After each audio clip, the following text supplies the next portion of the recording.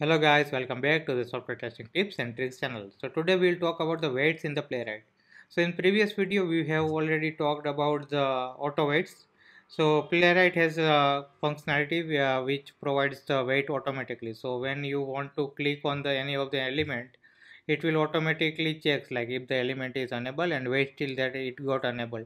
So for different elements like for text box, if it is clickable or not, for selector if it is enabled or not, it waits till that time and after that it performs the action. So by default it waits for the some time.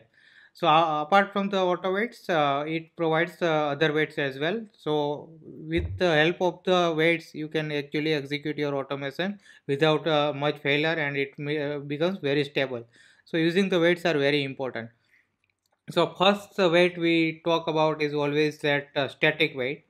So people always say that don't use static weights, or use as less as much you can. So always avoid to use static weight. So what static weight do is like, if you put the static weight, for example in Playwright we have page.waitForTimeout.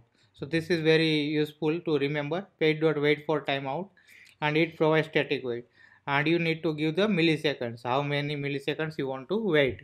So here I have given 5000 milliseconds. That means for 5 seconds it won't do anything, it just stays there. So if something is happening there in background or some element you are struggling with, uh, uh, click or input or select or something, right? So you can always put wait for timeout, but you can ask UI guy to fix that one, and you should avoid using the static wait for sometimes. So this is how first thing you can use. So yeah, as I told, always try to avoid static waits because it does nothing and it just wait for static time. So it slow down your automation. Other second is wait for selector. So this is very important. So when you are clicking on any of the element and your selector is on not on the page, you should put is wait for selector. So it waits till that selectors comes on the screen. Also you can give the timeout. So it has like something called timeout, and you can give 5000 seconds. So what this thing will do is it will wait for this element, but if 5 seconds it won't come out, it will already get timeout and it gives the error. So you can provide the timeout. So and you can always in Playwright you have by default timeout as well. So it will wait for 60 seconds if it won't come, and you can provide in the before block also, so that it will always be same for all the elements, but for specific element if we want to give timeout separately you can give that. So this is the option you can give. So the best practice is you can wait for element and then click on the element or something, you can perform the actions on the element. Apart from wait for selector, the other useful is like wait for navigation. So when you are navigating your page, you always use for wait till the navigation happens. So we had that method wait for navigation, but now it get deprecated. So if you check here wait for navigation, so wait for navigation is now deprecated. This method is in healthy resi. Please use page.waitForURL. So now instead of that you can use waitForURL, and waitForURL does almost same thing, and it waits till that URL gets redirect. So it always try to wait for the mainframe to navigate to that given URL. So whatever URL we are performing, it will still all the navigation get resolved. So still that page is loading, it waits. So you need to provide is that URL, and in option you can again give timeout. If it won't navigate for 5 seconds, it will automatically timeout. So you have other option as well, like wait until. So what you need to wait is until load or network get idle. So network get idle means here in network tier there should not be any network call. So when you load the page, let's do here. So when you page the load, you will get so many network calls.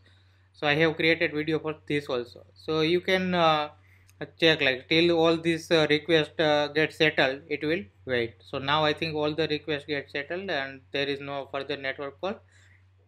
it will perform that action. So this is one you can use. So yeah, wait for URL, we had timeout, and we had uh, that wait for function. So with other is like wait for load state, the same way you can use till that event occurs. So wait for event is very important. So what happens, we have already used that in upload and download videos. So when you upload any file, there is a event for that, and when you download file, there is some download event on that. So you need to wait till that event occurs, and after that you need to write the code. So here in handle downloads, we have used that. So page.wait event file chooser. So file chooser event is responsible for download. So it waits till that this is file upload one. Yeah. So it waits till the file upload happens, and after that you need to write your code to click on that chooser button, and it will wait for file chooser and all. So this wait for event will wait till the file get uploaded. So this is how it is useful. So other is like let's go here only. So wait for response. So when you are using API call, you are automating API call. This is very important. You need to go through the you need to always use wait for response. So when you call your API and a response goes 200, it will pass. Otherwise, if you get any other response, it will fail. So you can customize like that. So you can wait for till the specific response occurs. So until 200 occurs, it will wait. But if you can just use wait for response, and you get API call, and you can get the response in one of the constant, and you can always check out what response you get. And this network idle, that is we already talked, like wait for load state. So waits until there are no network connection for at least 500 milliseconds. Apart from that, if you search for wait for, you get wait for function, wait for selector we already used.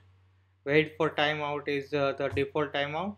So here already they have never wait for timeout in production. So you should not use this in the production.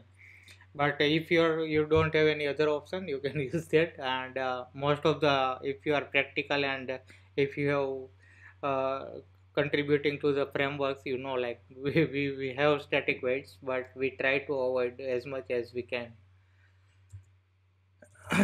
So most of the timeouts we talk, and this only wait for function is there.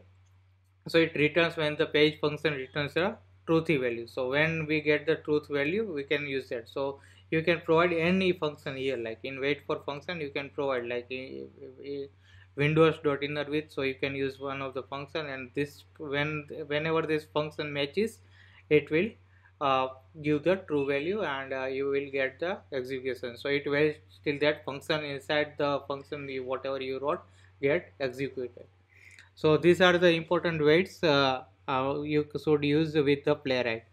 So using as much waits as possible, so that your execution won't fail often, and it will run smoothly. So whenever you get your report, it will be always green.